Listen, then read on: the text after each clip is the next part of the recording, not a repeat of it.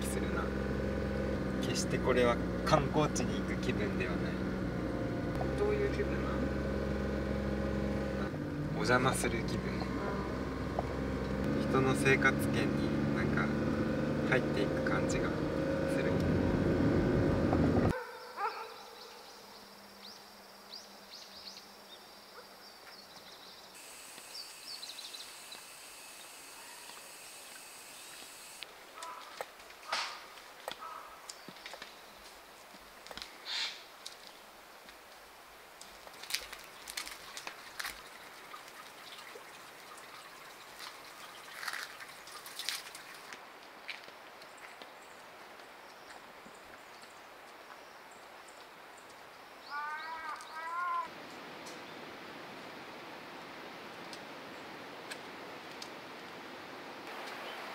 このでかさ通じるか。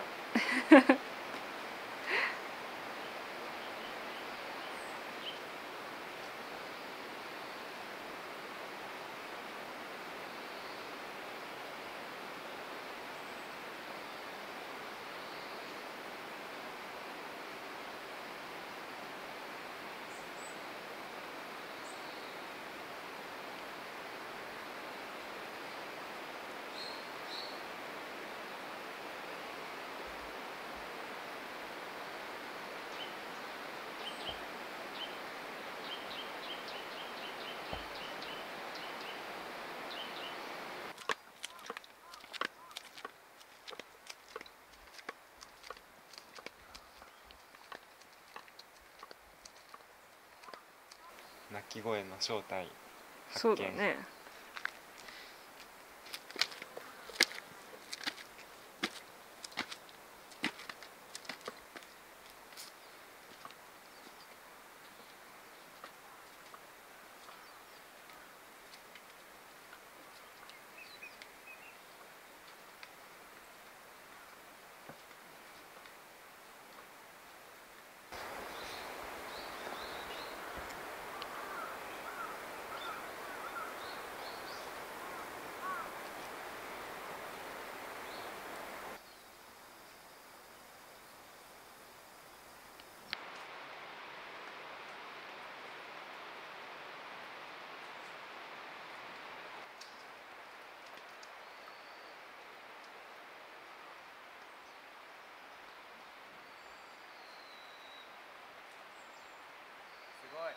すごい。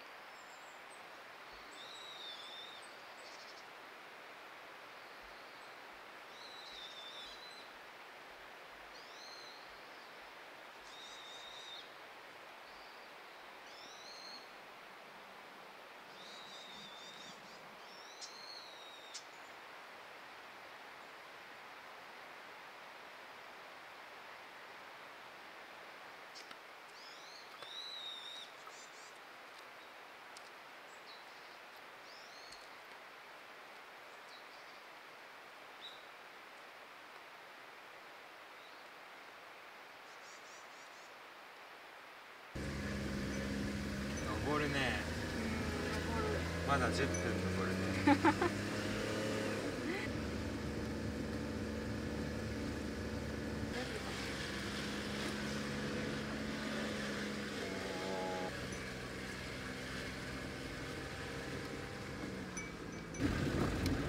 着いたってなって。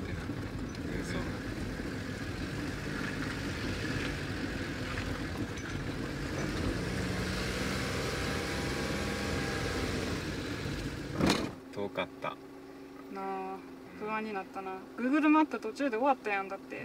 道なき道を来た。はい、行きましょう。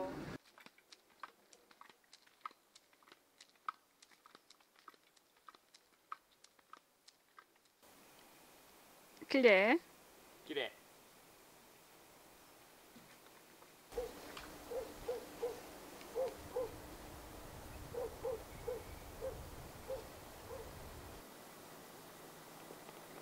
すごいね。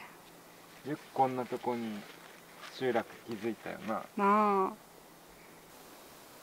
すごい景色やね。今からあそこに行くよ。どこ？そこの集落。おお。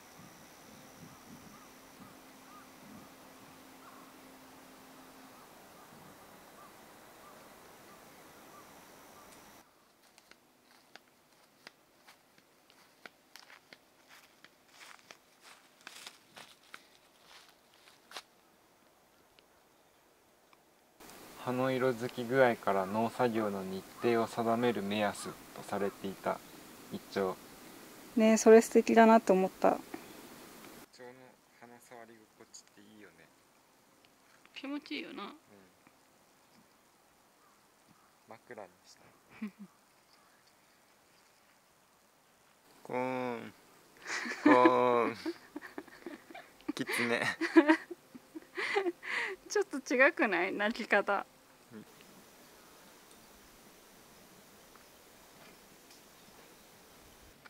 本日の椎葉村ランチ、メインはこれ、菜豆腐。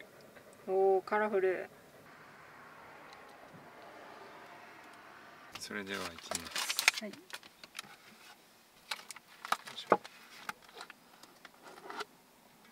じゃーん。おお、うまそうやな。美味しそう。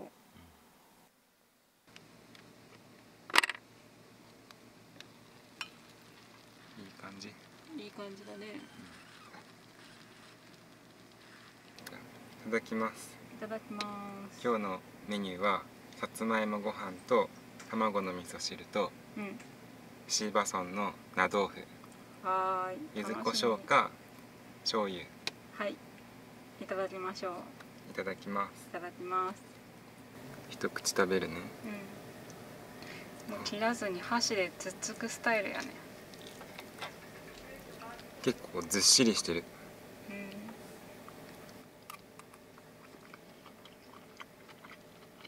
うん。美味しい。美味しい。かける醤油。うん。いい直接かけて。うん。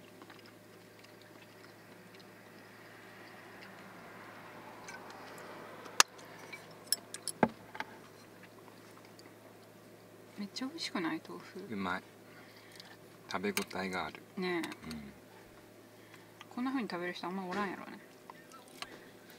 切って食べるってこと？うん。そうやろ。うん。美味しい。うまい。ごちそうさまでした。ごちそうさまでした。美味しかった。ね。満足。満足。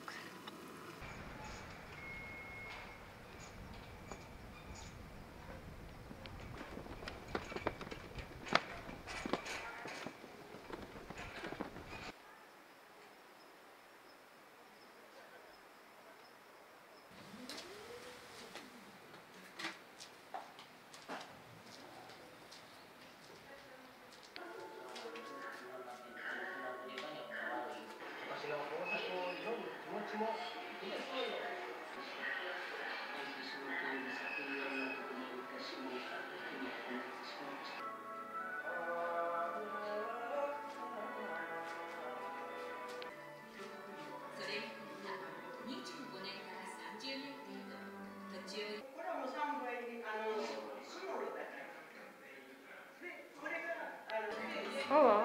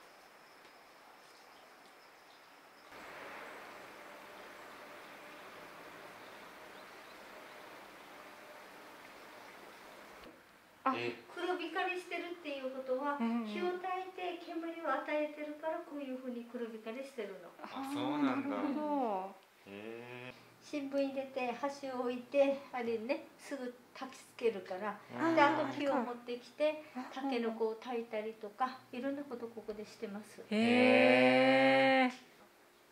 なあ。欲しいよな。欲しい。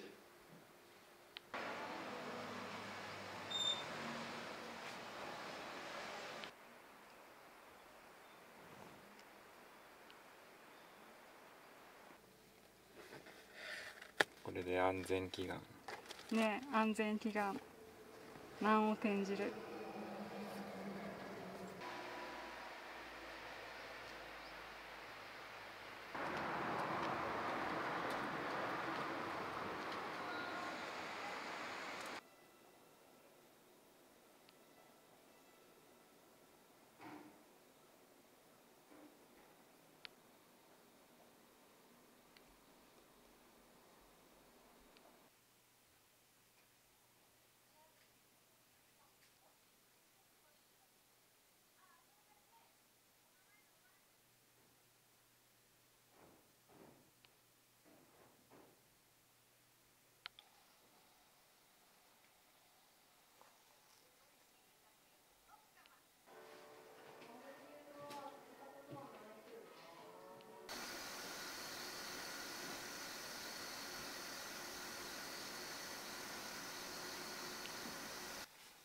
今日は食材があんまり手に入らなかったからうん。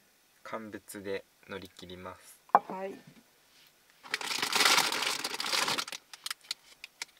干し椎茸しいたけ。と昆布うん。と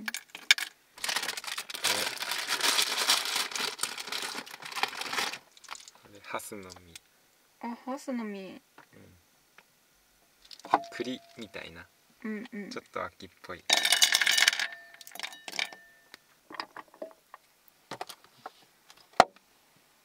早く戻るといいね。スープも作るね。はーい。私はいつも通りいりこ。はい。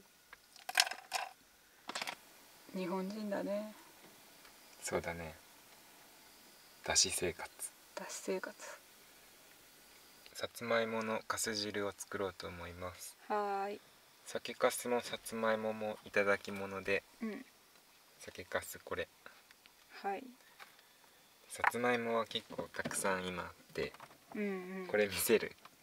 あ、それお願いします。一番大きいやつ。こんなのありますちょっとずつさつまいも消費してて、うん。ありがとうございます。本当にありがたいね。毎日さつまいもご飯食べれるな。うん、昼もさつまいもご飯やったしな。うん。美味しいから大好きです。これさつまいもなんだけど、うん。食品の保存にこれ蜜ろラップを使ってます。はい。これだと洗って再利用ができるのでゴミが出ません。ね、すごい便利だよね。おしゃれやしな。うん。いただき物。ありがとうございます。ありがとうございます。半分にするね。うん。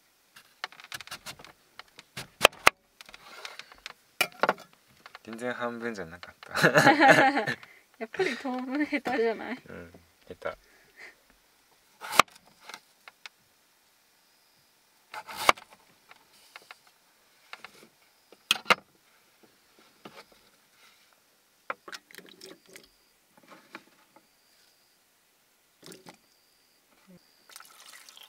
戻し汁。戻し汁。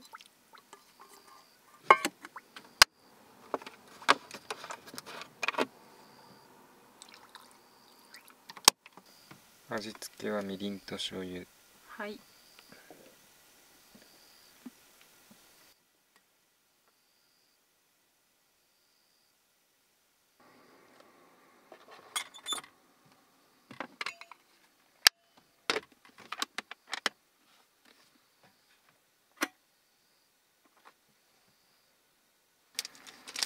本日2度目の豆腐。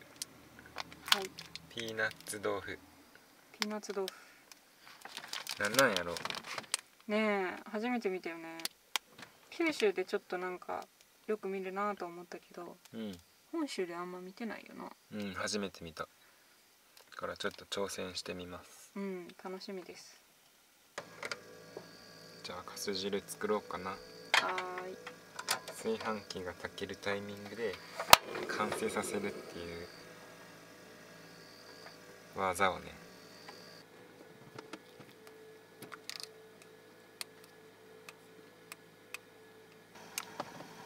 贅沢やね。本当に。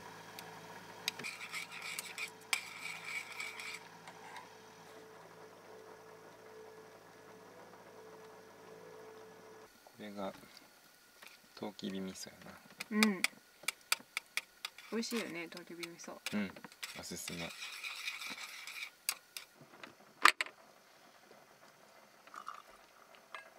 パンパンやな。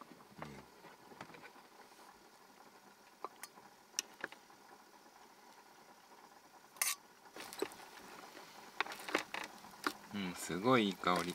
ねえ、めっちゃいい香りする。しいたけのおかげやな、これ。はい。それでは手を合わせて、いただきます。いただきます。ご飯の方どうぞ。さつまいも食べようか。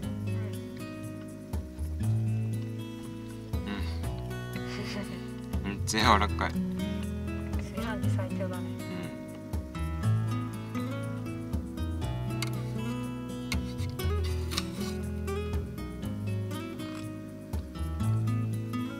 美味しい。想像以上に柔らかい。フルフル。お酒にいただきます。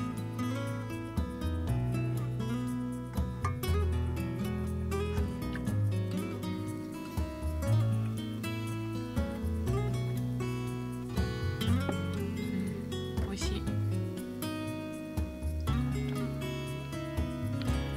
じゃあ出ますか。おやすみ。明日も頑張りましょう。明日も頑張りましょう。